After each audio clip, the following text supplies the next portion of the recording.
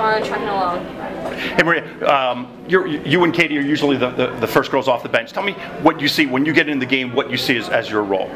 Well, we come in pairs and we just love coming in together. Coach Berman knows that we will be able to do our job and bring a spark to the team, and I feel like that's what we need to do, and that's what we usually do.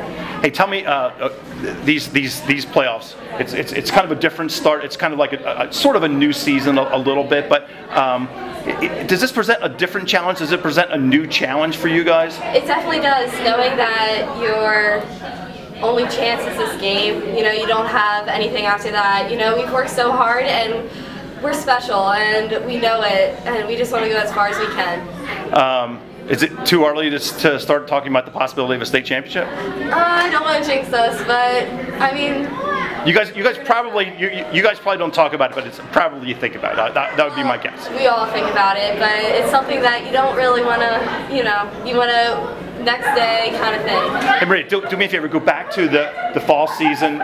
You had an awesome cross country season. What do you remember about the fall and cross country? It was just awesome. I love to win, and that's the kind of energy I bring. You know, enthusiasm.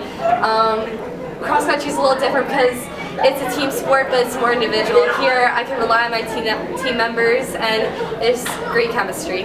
Maria, I remember talking to Coach Mellinger after the cross-country season, and one of the things she said to me was, Maria's really looking forward to basketball season. I wasn't quite sure what she meant, but what did that mean when she said that? What did she mean by that? I mean, I always love being busy. I love going on to the next thing, you know. I wanted to go as far as I could in cross-country, but I also knew I had basketball coming up, you know, so I would, you know, be working on some of my foul shots since I need to work on that. It's a little iffy. So, you know, I'm looking forward to the track season. You know, it's kind of just a yearly thing. Maria, let me put you on the spot just a little bit. If you have to pick, you know, track, cross country, basketball, or maybe this is better. Tell me which one you kind of like. How are they alike and how are they different? Okay, that's good. You get to run in both of them.